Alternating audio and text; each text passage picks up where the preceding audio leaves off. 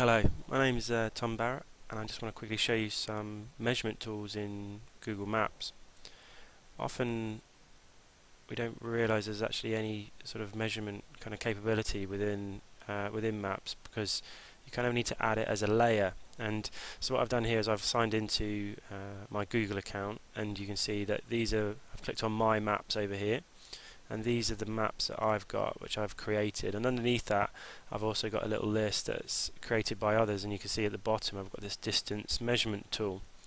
Now if yours doesn't have that there, then what you can do is to click on Browse the directory at the top, and the directory gives you the list of kind of popular content that you can actually add on. So Google Maps is like sort of in layers, and you can switch those layers on and off, and a little bit like Google Earth. So at the top here you can see that there's a distance measurement tool and also an area and distance calculator. So we can click on Add to Maps there, like that, and then we go back to our maps. I'm just going to quickly refresh this page, and you'll be able to see that if I click back on My Maps here, you can see it added down to the list down at the bottom here. So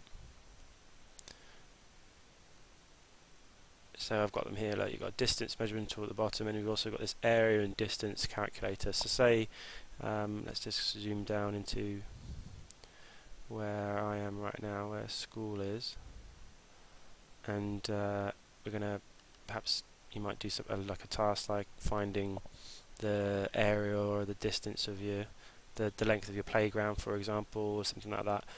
So I'm just going to find our school and show you how to do this. It's quite a simple little task. I mean, to be able to just switch on that layer that we've just put on. So if I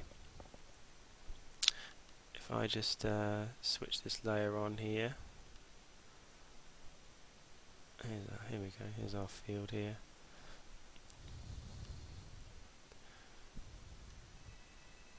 So if I just switch this layer on, distance measurement tool, just click it once, and then what happens is you get a little box that pops up once it's loaded,